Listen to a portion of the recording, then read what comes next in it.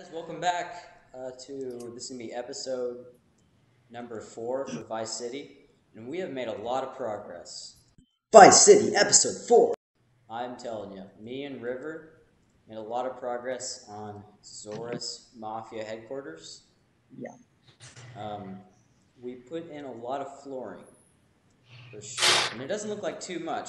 I mean, right here it's just one block, and then 2 blocks on the rim of the scaffolding. But it took us a lot of time, I'll tell you that. We're starting to work on the automatic farm, and I'm almost done digging out Zoris Mafia warehouse. Made a lot of progress with that, and we're building a few more buildings around town, and I'll show you those. This is Kyle's thing. I'm not quite sure what it is yet, but it looks pretty cool. It's the first thing that Kyle has built that doesn't look horrifyingly bad. Isn't that right, Beau? Yes. Yeah.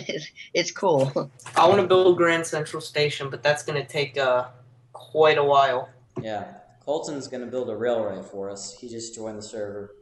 This is River's 18-to-1 scale shit. I'm not quite sure what the plan here is. He said it was a taco, making a taco shop, but it looks like a giant shit. Like that's seriously what it looks like to me. I know, but you know, maybe it'll look a little better when he's done. Who knows? This again is Zoris Mafia warehouse. It's coming along really nicely. Dug out a really big area. It's not going to be too much taller above the surface. It's obviously going to be pretty big for sure. So there's the tower from the side view. I plan on doing something kind of fancy on the top. I'm not quite sure what. If you look at it, you can obviously see it slanted to the side at first.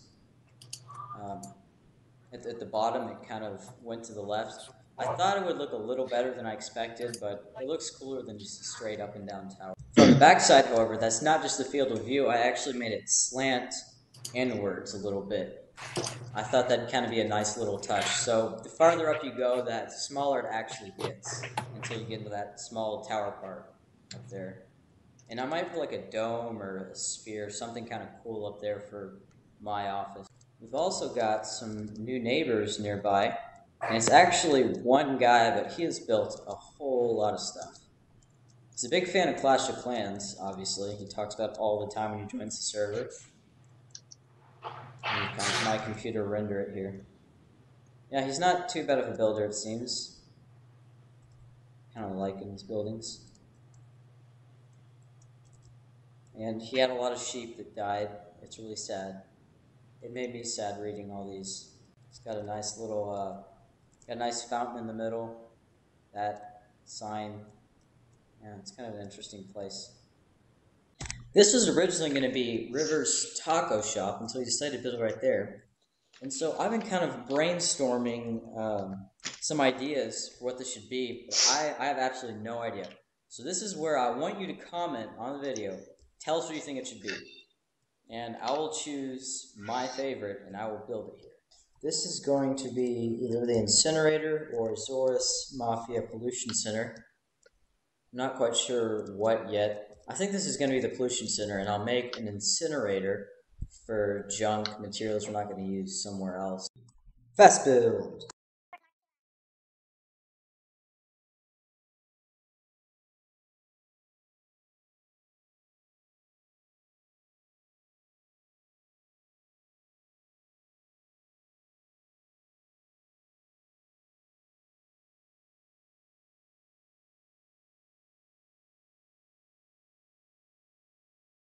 Smelting glass.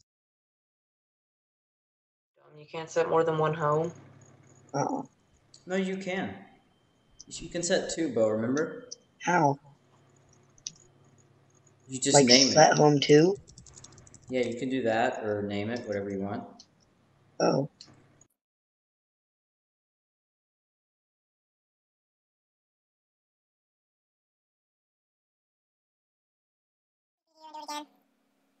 Alright, send request. Alright, T/TAP.